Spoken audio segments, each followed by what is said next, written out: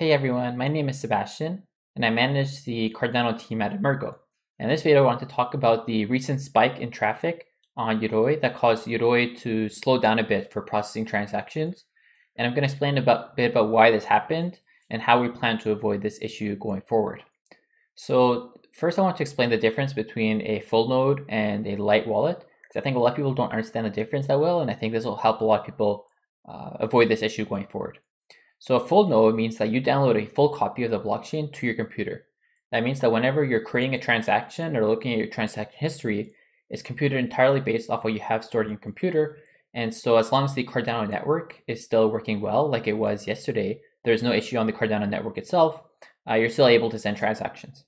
Now, Yoroi works differently. Yoroi is what is called a light wallet, which means that Emergo runs servers, and on Yoroi, you have your private keys safely stored in Yoroi, and you generate addresses from these private keys, and you ask the Yoroi server, hey, these are my addresses. What is the current transaction history for my addresses? And the Yoroi server responds.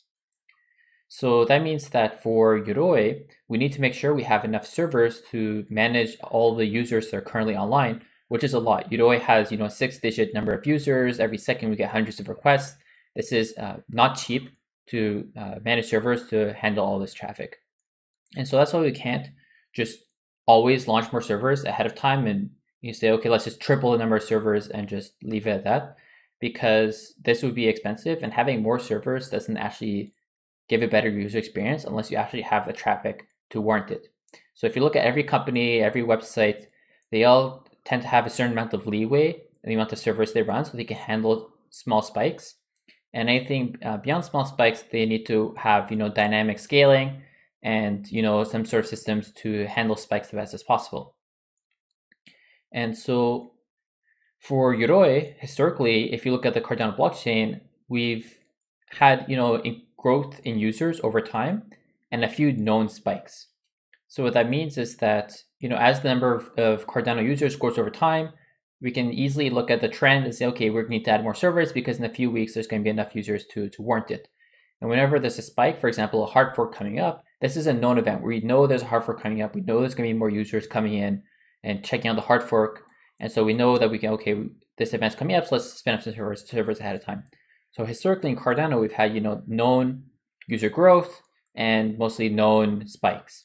But since the Mary hard fork, we're into a new paradigm Cardano where, different companies, different people are launching new tokens, doing sales.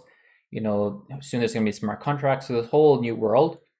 And there's no way for us to really 100% predict what's going to happen. Now, see, part of the strategy for predicting spikes is going to be trying to work closer with, companies and people doing large events on the Cardano blockchain and making sure we're aware of that ahead of time so we can properly react. But part of that will have to be changing architecture and reviewing architecture to make sure we can handle spikes as best we can. So that means we're going to have to work on our dynamic system to make sure it can spin up new nodes faster. This is going to be trying to make sure we can reduce costs to make these spikes stay under our existing budget. And there's a whole bunch of things. I don't want to go over all of them with you, but we're working on a plan to avoid this happening as often or ever if possible. And so, these spikes are sometimes predictable and sometimes not. And whenever we can't predict these spikes, we're gonna, do our best to handle it. Obviously, I apologize to people who want to get an NFT and couldn't due to slowdowns in the Yoroi extension or the Yoroi mobile because of the server issue. But we've now entered into a new paradigm Cardano. The previous NFTs, the traffic was handled just fine. But it's clear now that as we have more and more people launching tokens, there's going to be more and more large-scale events, and we're going to have to handle these the best we can. So we'll do our best. We'll keep the community updated on the work we do. And thank you for being a Yoroi user.